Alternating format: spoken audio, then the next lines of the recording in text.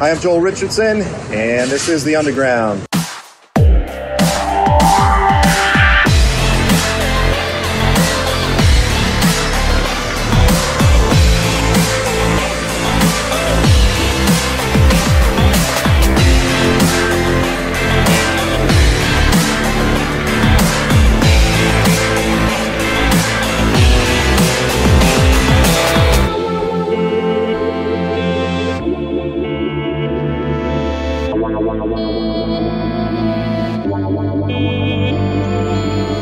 Hey guys, it's Joel Richardson, and I'm here with Dalton Thomas. So we're just sitting out in the bazaar on the street. We're in Erbil, Iraqi Kurdistan, and we thought it would be a good time. There's going to be a lot of noise, so we're going to try to talk loud. But we thought it would be a good time just to talk about some good stuff, some big stuff that's forthcoming, to make a few announcements. So the first thing... All right, so the first announcement that we have is late summer, early fall. We're going to be releasing Sheep Among Wolves 2. So many of you have seen Sheep Among Wolves first one. Number 2 is going to be amazing. Yeah, this is for FAI Studios is producing it. This is our 8th feature film.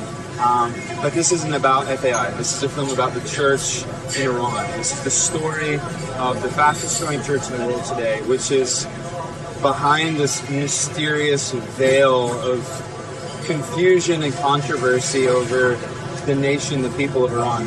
What is Iran? Who are the people of Iran? In many ways, I think we could say this: there's two Irans. You have the regime, you have the government, then you have the Iranian people, and within the Iranian people, we have this phenomenon that is the fastest growing church in the world. Now, when we talk about the film hones in on their story, which really is, when we look at what are the key characteristics of the church in Iran, fastest growing church in the world today, that's entirely Muslim background, aggressively pro-Israel, that's crazy, mostly led by women, completely decentralized, has no denominational leanings or affiliations, meaning there's no center, there's no head, there's no, there's not an established infrastructure like the churches that we have in the West. It's a disciple-making movement. The Iranian church has no bank accounts, no government legitimacy, no buildings, no 501c3 status, and yet it's the fastest growing church in the world today. And so the way where we've approached this story is, number one, to just tell the story, to hear the background of the church in Iran, to get to know the leaders in the church in Iran, get to know those who have been the instruments, the catalyst for this explosive disciple-making movement. And the other side is to explore the implications for the church in our generation, because I believe that, one of the key texts of the film is structured around is Revelation 12:11, which is they overcame the evil one by the blood of the Lamb, the word of their testimony, and they loved not their lives unto death.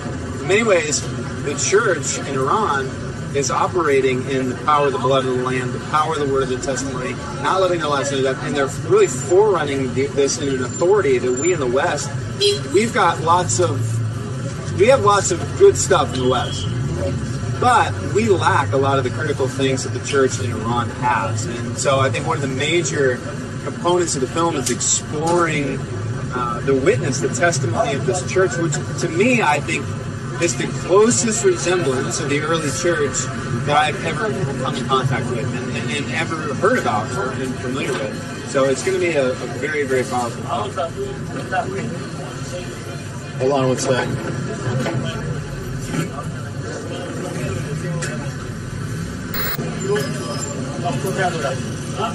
Distraction is for the weak. So, you and I have been blessed. We've been able to spend time with a lot of the leaders in the underground church in Iran, really the past several years, on a handful of occasions. I know personally for me, every time I'm with them, I preach all this stuff. I talk all this stuff, but being with them as they live it, it changes me every time. So this is our effort, as much as possible, to sort of pull the curtain back so the Western church can peer behind the curtain, get to know these incredible brothers and sisters that we've gotten to know. But there's a larger issue here, which is trying to connect the values, the convictions, the authority that they have, so that we in the Western Church, who we talk a lot, that we can actually connect with the substance of the things that we talk about. So there's a big issue right now that's happening globally, which is to say, I mean, this is really, we're well into this process, which is the shift from the church, we'll say, in the north to the global south. So oftentimes as Americans, as Europeans, as Westerners, we tend to think that we are the heart and the foundation of the global church. But the fact of the matter is that we're shrinking and they're exploding. So talk about the global south. What does that mean? And why are we trying to connect the Western church with the global south? Yeah. If we take the global body of Christ today and we break it down like by language, skin color, ethnicity, it's not predominantly white and English speaking. That's the minority. Meaning, there's in many countries in the world today, there's actually, more believers of certain denominations in single countries like China and Korea and Nigeria than there are in the entire UK or the US. What we're seeing is this shift where it's not just about numbers, because I think this is the important thing. When Jesus talked about the fullness of the Gentiles coming in, I think it's both quantitative but qualitative as well. Meaning the church in Ephesians 4 before the end is going to grow up into the maturity of the full stature of Christ, but also the unity of the faith. And I think the value of the witness of the church in the global south right now is that they're rising in areas of maturity to where I think in the West we're very, let's say, anemic. And I'll give you an example. And this is one of the most powerful dimensions of the film is exploring the lives of the female leaders of the church in Iran. Because when you hear their stories, for example, pretty much every woman in Iran has been sexually abused. Almost every single one. And it's a very normal thing culturally in Iran for all women. It's just kind of a thing that it's just very normal. It's horrific. And when these women come to faith, the way that the Lord brings them through the process of not only forgiveness and healing and transformation, but then being the catalytic agents and witnesses for their family. And this is how the gospel is spreading in Iran, is through trauma and injustice. Now, why is that such an important thing for us right now? Because we're living in a very altruistic generation in the Western world that's very justice-oriented. That I think has lost the foundational hope of the gospel. Jesus came once for sin, he's coming again. And I think the church in Iran, the global south, has really laid hold of that because they don't have a plan B. This is everything. It's not, in the West, the Lord for us is kind of like an add-on. You have your life and you have the add-on of Jesus. Whereas for the believers in Iran, this is everything. You choose to follow him, game over. You may not lose your life physically, but they lose their lives. They give their lives away to follow him. And I think this is the enduring value of the church in the global south today. So one of the things in the film that we hit on is this issue of Maranatha. Yeah. So first of all, we announced this in Israel, January 2018, the launch of a network, a guild, a delta. We're calling it by various names, different metaphors to communicate what we're trying to accomplish. So jump in, talk about Maranatha. Yeah, the film's exploring what Maranatha is and what it looks like in real time. A number of years ago, when you and I first started engaging with the church in Iran, it opened up all these interesting relationships globally, where we started asking a number of real fundamental questions.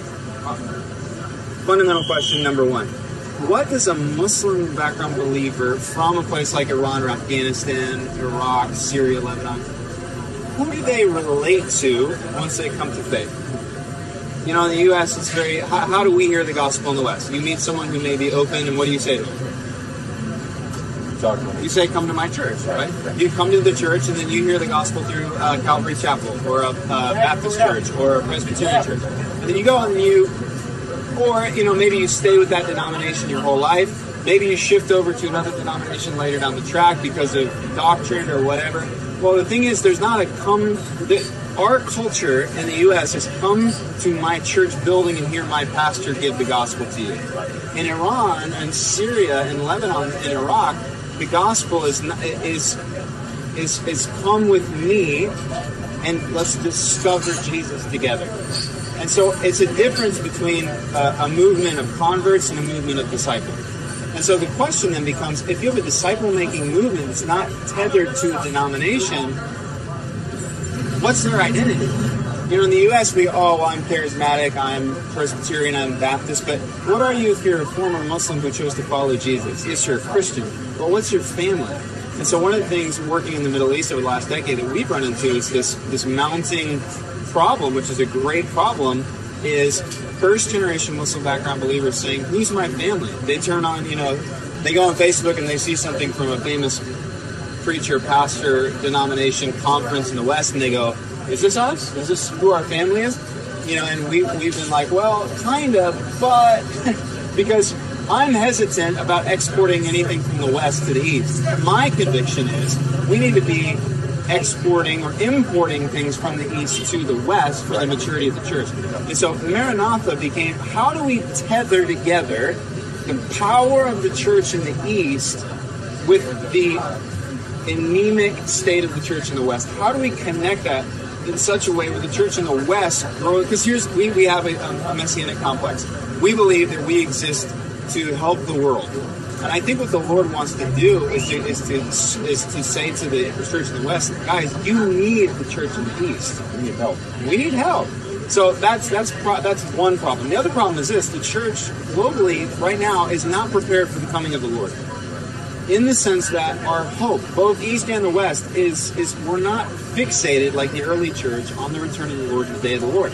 And the word Maranatha, the whole movement was started out of this powerful word in 1 Corinthians 16, where the Apostle Paul is speaking to a church in division, in delusion, in selfishness, in brokenness, and he's calling them to come together, and he gathers them around Israel in 1 Corinthians 16. He unifies the early church under each people, which he unifies them around Israel, the redemptive covenantal story of Israel, and then he unites them around relationship with one another.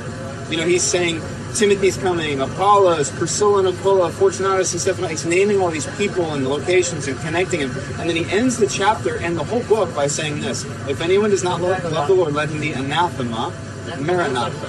And so it's a little play on words. And the meaning of the word Maranatha is either the way you pronounce it in Aramaic, the Lord has come, or the Lord is coming, the Lord come.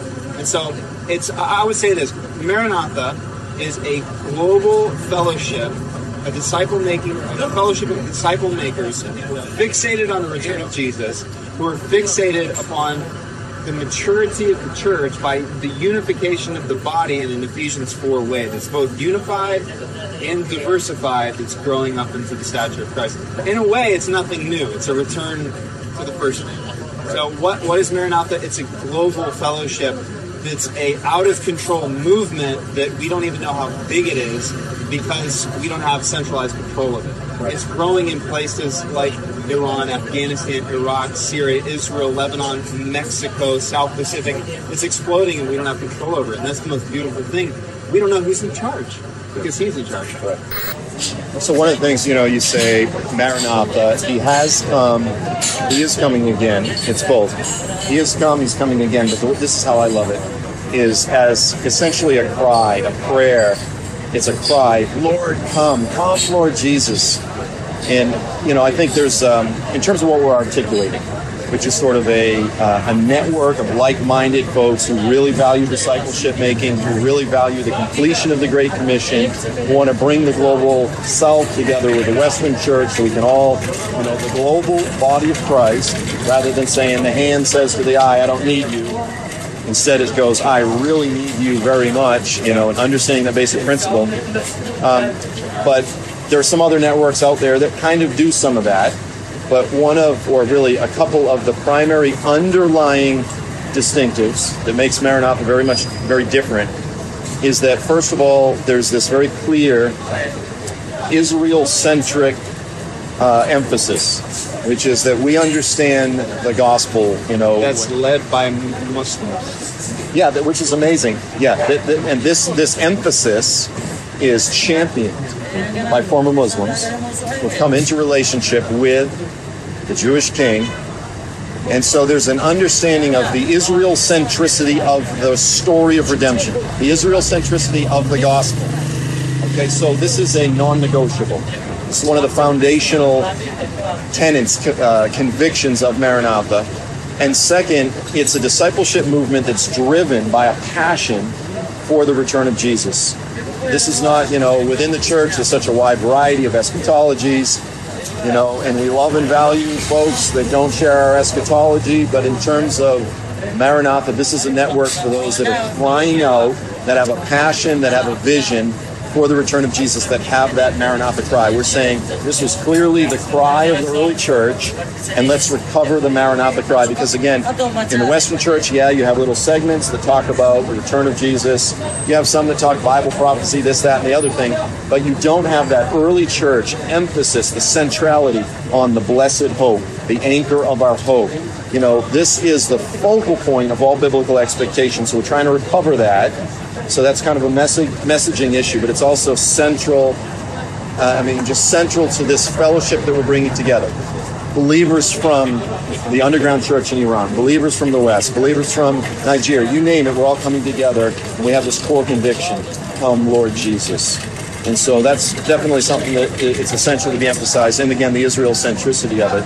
You have a brilliant line in the film. It's one of my favorite lines. It closes out a segment about telling the Maranatha story. And you say, the church in the West, we have the hallelujah down, but we've lost the Maranatha. Right. Meaning we need to take, in the same way that you can go to a church in the Amazon and you're going to hear someone say, hallelujah. We need to see that pumped globally into the bloodstream to where we're all saying with one accord, Maranatha, until he actually comes. Yeah. And it's neat, the greeting. You see it, brother, you see it, Maranatha, and they repeat back, Maranatha. It's just, we're recovering something awesome. Okay, so we've talked about Sheep Among Wolves 2. We talked about Maranatha. Is there anything else you want to hit on Maranatha? Yeah, one thing I think is incredibly important, I think that's different, it's a new perspective that I think is very important. When we talk about issues like Israel and eschatology in the West, we talk about them in a way, this is kind of crass, but we talk about them in it's kind of entertainment. It's kind of hobby, It's not our lifeblood. It's not the foundation of who we are. It's like a sports team that we root for. Yeah. It's kind of like, well, hey, are you pre-mill or post-mill? It's kind of like, you like the... Are you pro-Israel? Are you Ole Miss or, I don't know, football or whatever.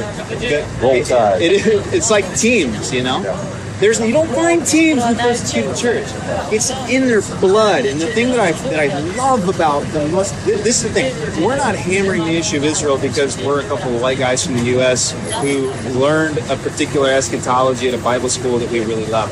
We're pushing this issue because in the Muslim world, in the Middle East, you can't escape the issue of Israel. It's on everyone's mind. It's on all the TVs. Everyone's talking about it everywhere. So you can't have a gospel that's about Jewish blood from a Jewish Messiah who was prophesied by Jewish prophets according to Jewish scriptures to the Jewish nation. And you can't say, oh yeah, he provides salvation. We're not going to talk about anything Jewish.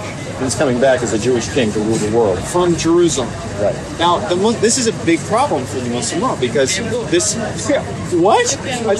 the exact antithesis of everything that we've believed, and now all of a sudden, here we are worshiping a Jewish king, and this is why it's so powerful. This is not a garden variety church network. This is something I think that, and because it's Maranatha is predominantly led by Muslim background believers in the Middle East, or first generation, which is powerful. It's very much I do believe it's more of a return, a rediscovery of the foundations of the early church than it is like a new strategy or the next cool hip church planting thing. I think it is getting back to the core of what the church is intended to be in its configuration as an apocalyptic people awaiting the return of the Son of David. Right. Yeah. No, I mean, it's important. I found this with missionaries, and it's a very natural thing. But you move to another country, you move to another culture, and the first thing as a Christian worker in the Muslim world, you want to do is you want to build relationships with people, right? And that's natural. You want to build a connection. Well, the easiest and thus the laziest way to do that is to identify with prejudices, identify with hatreds. You know, you bump into someone and you're like, hey, how do you feel politically about Trump? How do you feel politically about Obama? And they go, I hate Trump, I hate Obama. And you go, yeah, blank and blank Obama. Well, you just formed a bond. Well, in too many parts of the Muslim world, if with regard to Israel, all you have to do is sort of be anti-Israel. Well, so unfortunately, and this is what's amazing, is a lot of the missionaries that are trying to love on and reach the Arab world, they, without always realizing it, because they're trying to build a bond, they compromise and they throw Israel under the bus. Totally, it's the norm. This is the norm in the missions world today. And we're saying that's not okay, it's not Pauline. We're not saying it. The Muslim background church in the Middle East is saying it. Right, exactly. So, okay, so we've covered Sheep Among Wolves 2. Talked about the concept, this network, this delta, this what do you call it, guild. So we've talked about those things, and then we've got a conference, a gathering that revolves around the theme of Maranatha, January 2019 in Israel. Yeah. Talk about that. Yeah, so we did what we were calling the soft launch of Maranatha at the beginning of this year. And throughout this year, we've been meeting in different locations around the world to cast the vision for telling the story. There's different, I would say, I don't know how many ministries were kind of a part of the core discussion to launch this thing. No one single ministry launched it. It's not like Maranatha is the ministry of, you know, the cool thing about Maranatha is mega churches, whole denominations, house churches, single ministries are connected into this level because it's not, in some way, the message is like, hey, you don't have to change anything you're doing to be a part of this global fellowship, except want to go deeper, further, faster. That's, if you care about the acceleration of the gospel, that's what needs to change. Let's go faster, further, deeper, and let's do it with a bond of affection for one another. So we've been kind of we've been calling it a road show, going around the world and telling the story. You know, in a couple of weeks we're going to hold the European conference. And then January, we're going to be meeting right up on the Israel-Lebanon-Syria border at the Galilean Convention Center. It's an amazing location right up on the tri-state area up there, right where the Golan meets Lebanon, where the mountains wrap around. It's an amazing place. We're going to be meeting there, and we're going to have about 2.5 days, 3 days of the hard launch of this global movement. There'll be leaders from all over the world. And the thing that I love about it, I think, if I'm honest, the thing I love about it the most is it's the people that you'll never hear about who are like the most influential leaders. You know, they're not going to make, you know, those lists of like the 25 top most influential Christian leaders in the U.S. They'll never make those lists, but they're leading the largest, most mature, fastest growing, reproducing discipleship movements in the world today. People you've never heard their name, and you'll never hear their name. So I think another core distinctive, and this is where the conference is really important, to where the intersection is, this is not theorists. It's practitioners. It's people who are engaged in the knit and grit and the fire and the fury of this thing, who are flipping, people are literally flipping the world upside down for the gospel. And so we wanted to extend an invitation for the church in the West and in the global South as well to come in to participate together at this peer level. So there's no like famous speakers and famous worship leaders. And it's going to be amazing speaking and amazing worship leaders. We're coming all. Like everyone who's coming to speak or to lead is coming on their own investment. Like no one's profiting off of this. We said let's come at a peer level, which is very unique in the Christian conference world because typically conferences are very like come listen to the man, you know. And I think what the Lord is doing is flattening the hierarchy, destroying the pyramid structure, encouraging us to release the edges and to go global, go movemental. Because the gospel is so powerful, it can overpower any demonic influence in any culture. And that's what Maranatha is all about. Seeing all the nations brought into this story of the one who came and is coming again. Amen. It's going to be January 19th, 20th, 21 in Israel.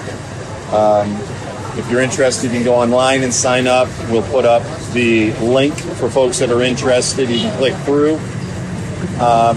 And then we're actually going to have a small little add-on sort of mini tour for folks that are interested just before the conference. Talk about that. Yeah, it's going to be cool. I live in Israel. I live in the Golan Heights. We've been working with the Israeli Defense Force for the last number of years. And what we want to do is bring the global Christian community to Israel to connect with the legacy of Israel's military history. Seeing Israel through the lens of her past, present, future battles is a good way to say it. So before the gathering, if you're interested and you want to see it, maybe you've been to Israel 100 times, you've never been before, come and join us for this Maranatha Legacy Tour, where we're going to be hitting the borders of Israel. So we'll be in Jerusalem, of course, but we're going to go down to Gaza, we're going to go to the Golan, go to the Syrian border, go to the Lebanese border, hit the West Bank, hit the Palestinian issue. You're going to see the borders of Israel and connect with the tumultuous season of history of the Middle East through the lens of current geopolitical things that are happening right now, because we're in a very interesting time right now in the Middle East, and this is going to be a very important year. Yeah. So I'm looking forward to it. I'm going to be there at the tail end, probably the last couple days of the tour, and then part of that tour there'll be a graduation ceremony for some of the folks that did Emmaus online. So I'm going to be there for that, and then I'll be there for the conference up in the Golan. So looking forward to that. Anything else you want to throw in? The film, we're going to release the film Sheep Among Wolves for free. So once it drops, we want to encourage you guys to share it far and wide. We really believe that the Lord wants to encourage the global body with this, and we've produced quite a few films. There's not a film like this film this is something else. It's something else entirely. Everyone who walks into the editing room walks out in tears. It's a beautifully decimating film, and I've never seen anything like it. So share it far and wide. Yeah, share far and wide, and really, as we always do, I mean, it's very grassroots in terms of distribution and so forth. So here's how you could bless us and bless the Underground Church, is gather together in groups. Ask your pastor if he'd be interested in having a showing at the church. Call people together for an evening in homes, dorms, universities, wherever. Gather together in groups, and if you would like to be someone to sponsor a group, then try to get it together, and then again releasing it for free. And we want this thing to spread far and wide, like the fire that it deserves, just to spread all over the place. So, amen. All good.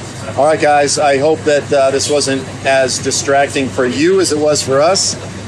But we're here in Iraqi Kurdistan, and we look forward to seeing you next time. I'm Joel Richardson. Dalton Thomas. All right, blessings.